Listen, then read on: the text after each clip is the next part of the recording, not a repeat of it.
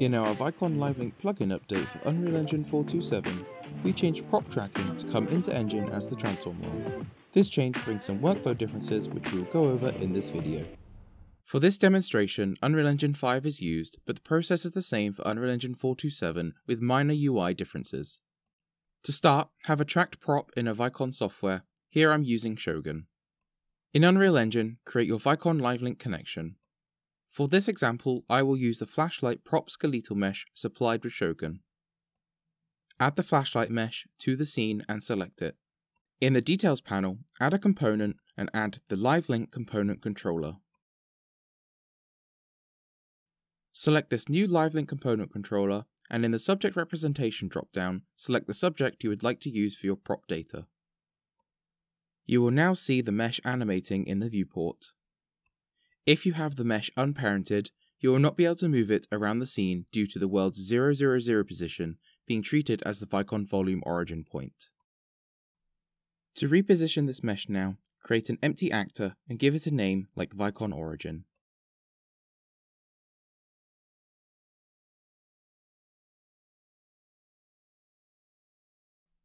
Parent any subjects being animated from Vicon data to this actor, and they can then be moved around together. We will now go through the process of doing this through blueprints. Create a new blueprint and name it appropriately.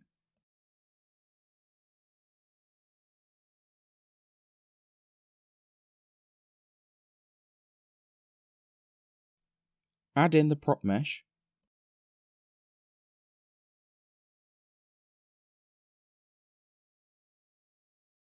Add a LiveLink component controller. Select the LiveLink component controller, and in the Details panel, use the Add Event button for On LiveLink Updated. This will open the event graph with this event in focus. Drag off from the flow pin and search for Evaluate LiveLink Frame and add it. Select the subject on this node in the dropdown.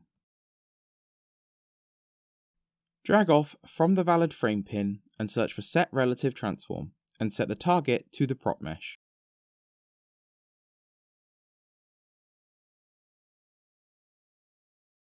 Go back to the Evaluate LiveLink Frame node, break the data result once, and then break the frame data another time to get the transform pin.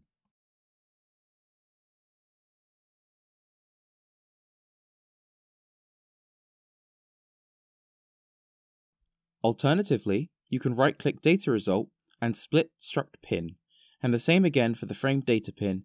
Drag the transform into the new transform pin of the Set Relative Transform node. Hit Compile and save. Place the blueprint into the scene. This blueprint can move your prop around the scene without parenting to another actor. Thank you for watching. If you have any queries, please don't hesitate to contact our support team and check back soon for more Vicon motion capture tutorials.